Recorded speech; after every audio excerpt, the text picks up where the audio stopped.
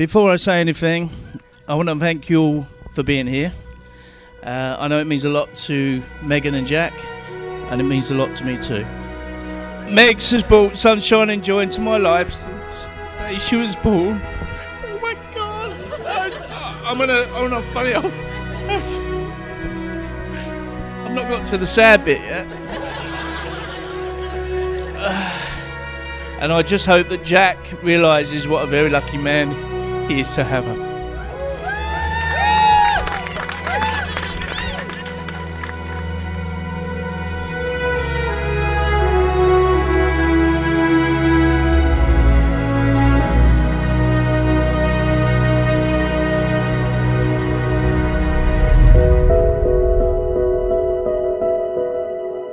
My darling daughter, that I couldn't be proud of you.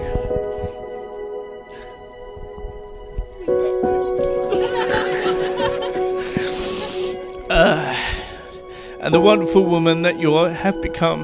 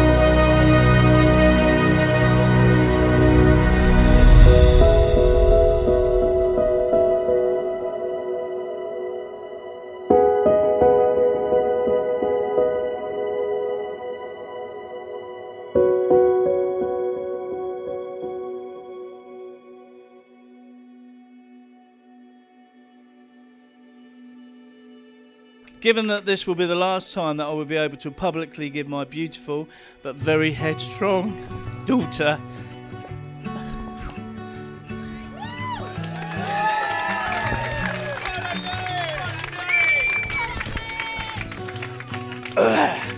advice for the future, I simply couldn't miss the opportunity.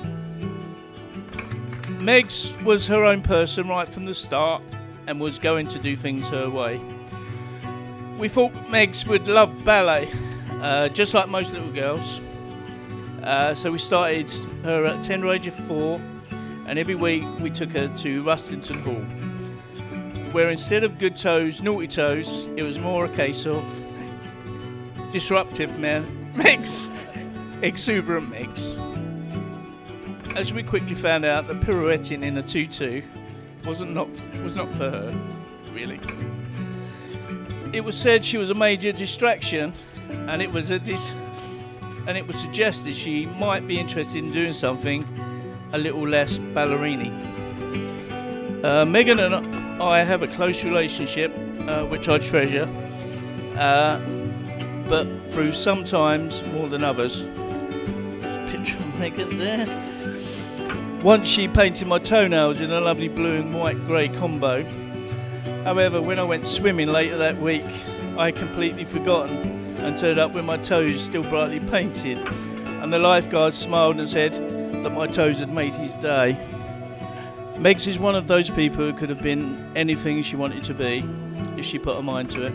She's bright, determined, and has such a way with people. With her beautiful smile and winning ways, it's a perfect combination for a housing officer of today.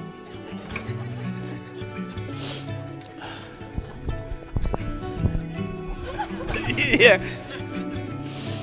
Friends have always been important to Megan. She's got a wonderful group of friends who she's known since school,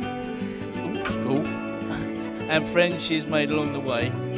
I've always been so impressed at how she's been such a rock for her friends and how they've supported her through the tough times.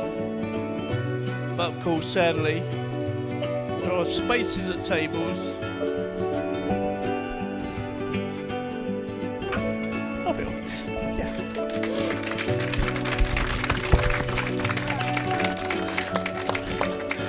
where we're missing loved ones. But I feel sure that they are here with us today, watching with love and pride.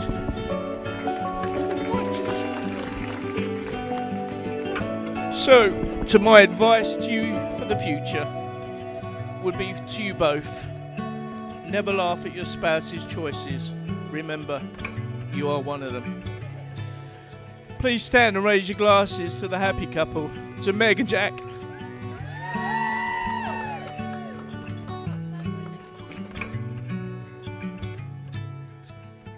So, firstly, we did it. We're married. And what an honour it is to have you all here today. When I took a moment earlier to reflect and look around at all our friends and family in one place, celebrating our wedding, it made me realise how lucky we are. So, on behalf of Megan and I, or for the first time, should I say, on behalf of my wife and I, thank you.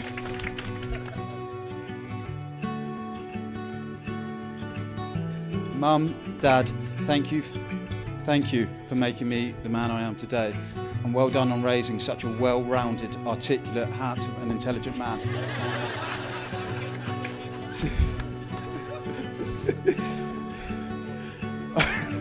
I'm extremely proud to have you both as parents, and although I wasn't always the best behaved, I hope you enjoyed raising me, and with that being said, I was a lot better than my older siblings, and I've always said you stopped at perfection.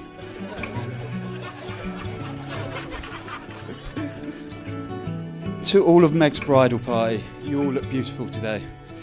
You've had to put up with Meg talking about our wedding for a total of 517 days non-stop. So thank you for being so patient, kind and understanding. You've helped her every step of the way, through the dress shopping to moaning about me not cleaning my beard trimmings from the sink. You've been a godsend, and I know you've done everything that Meg's asked and a lot more. And I know she had an incredible time on her hen do, because she hasn't stopped talking about it since. So can we please raise a glass to Meg's maid of honour Shannon and her bridesmaids Robin, Emily, Chloe, Lizzie and Lois. To my ushers, I'm extremely honoured to say I could call you all a best mate. You all have enough individual stories to stand up here and rip me to shreds, and that is why I'm only going to let one of you do it. I'm proud to have you all by my side today, and you've survived years of me giving you abuse. So congratulations, you've all earned your free suits. So cheers to my ushers, Dean, Calvin, Trav, Shane and Sam.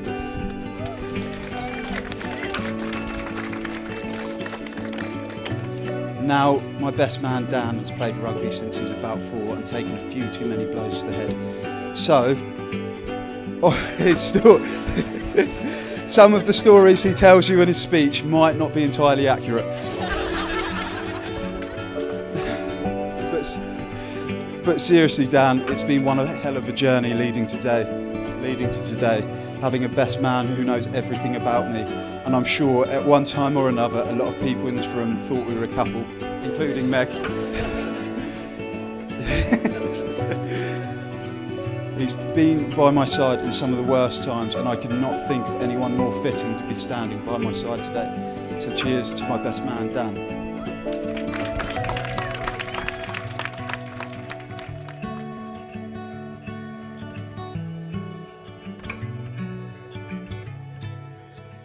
Megan, receive this ring. Receive this ring. As a sign of my love and fidelity. As a sign of my love and fidelity. In the name of the Father. In the name of the Father. And of the Son. And of the Son. And of the Holy Spirit. And of the Holy Spirit. Amen. Amen.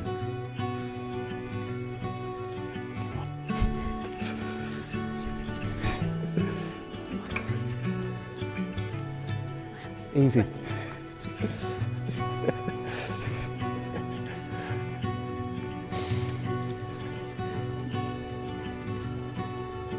Jack. Jack. Receive this ring. Receive this ring. As a sign of my love and fidelity. As a sign of my love and fidelity.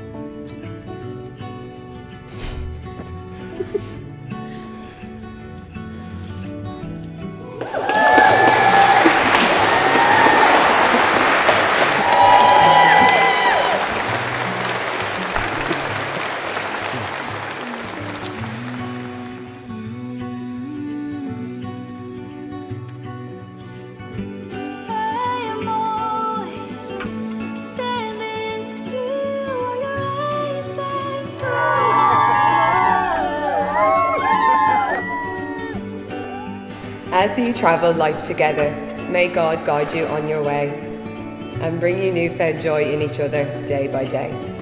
May your home be graced with peace. May your sharing know no bounds. May your friendship know full measure in this lifetime love you found. As your closeness deepens, may each moment be the start of life lived hand in hand and of love lived heart to heart.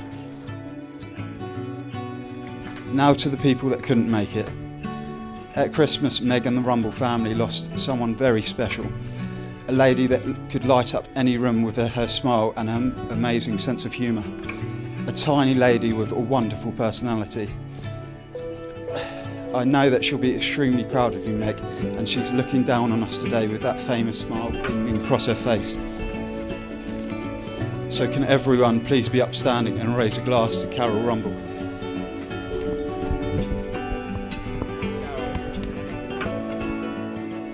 Now to my brother David.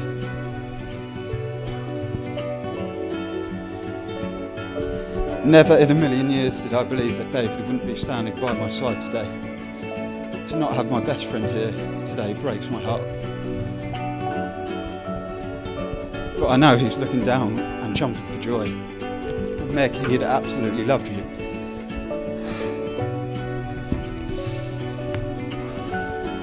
A man that made being late fashionable. A giant man with a giant heart.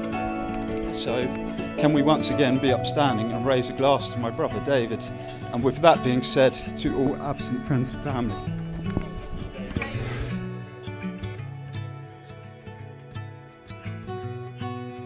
To my beautiful wife, you look stunning today and your smile always lights up the room. I met you at a wedding back in 2018, whether it was luck, fate or the free tequila that drew us together. I'll forever be grateful for whatever it was. I remember our first date in Brighton. There was no way of us knowing where this journey would take us. It was just a pub crawl through the lanes where you tried to match me drink for drink. I haven't seen you drink a pint of Guinness since, but I completely fell in love with you. The way you adopted my 9-stone dog and treat her like she's a baby, and the way you just look out for everyone. You always put others first, no matter what, and I love that most about you, how kind you are. And I just want to say thank you to you. You've changed your whole life for me. You moved to Bexhill and you had to put up living with my dad. That alone makes you a keeper.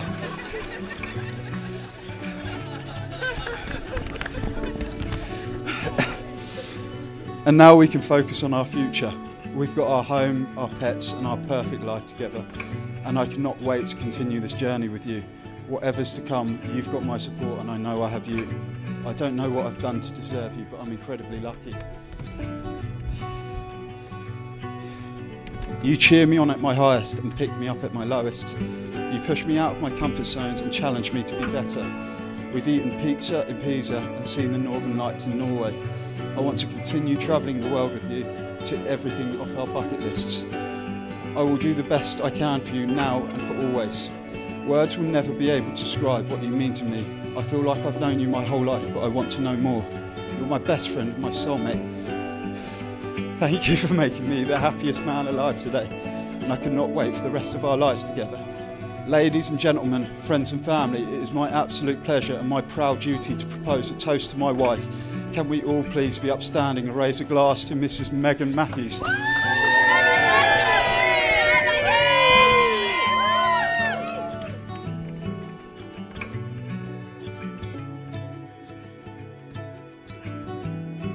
For those of you who don't know me, I am Dan, I'm the best man today. Jack gave me a 2-minute time speech today for his speech, and I was like, 2 minutes, Jack? I was really surprised. Wondered why the short time limit. I couldn't understand why. Then I realised anything over 2 minutes is uncharted territory for Jack.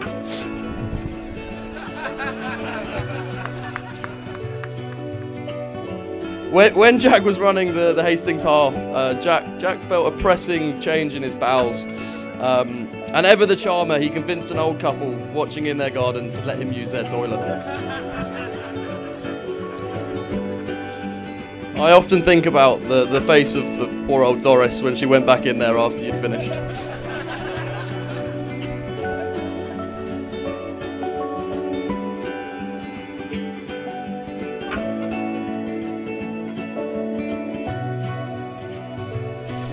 But seriously, Jack's devotion and commitment to Thea shows a lot about him as a person. Jack is incredibly loyal, trustworthy and honourable man. And this extends not just to Thea, but his family unit, his friends and his relationship with Meg. Family has always been a massive part of Jack's life and unfortunately has also brought some tough times. As many of you will know, a while back we sadly lost David, Jack's brother, and I know he would have approved of you, Meg, and I'm sure that he would be the first one onto the dance floor and having shots. So make sure on his behalf later on we all do that. So if you can all raise a glass to David. I missed a little part of that out and I want to go back to it. Normally I wouldn't. The part I missed about that was actually how proud I think he would have been of you, Jack, and how much you've grown as a man and become such a role model to many. So I think he'd be really proud of you, Jack. Sorry.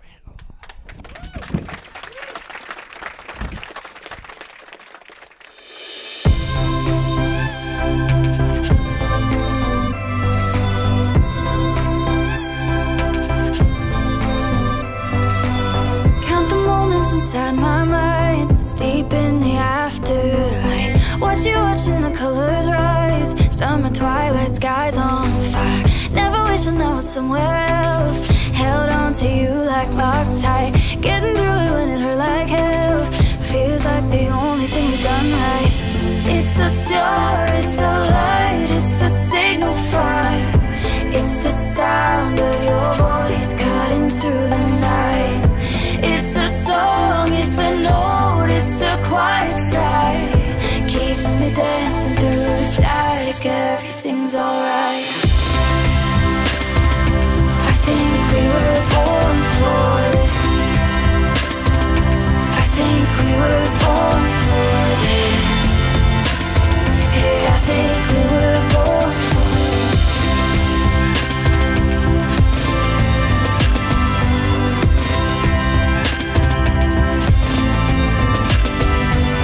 Never felt so at home before. Moved a lot when I was a kid. Hear your footsteps run to the door on the corner where you live. Never wishing I was someone else. We let it all go at midnight, looking at the stars to find ourselves, full of life, inspired at the same time. It's a star, it's a light, it's a signal fire. It's the sound of your voice cutting through the night. It's a song, it's a note, it's reflected light. Keeps us dancing through the static and I hear you sigh.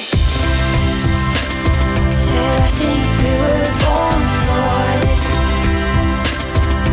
I think we were born for it. I think we were born for helping you, helping me see my worth. Watch you grow into someone you're proud of. Hope you get to hold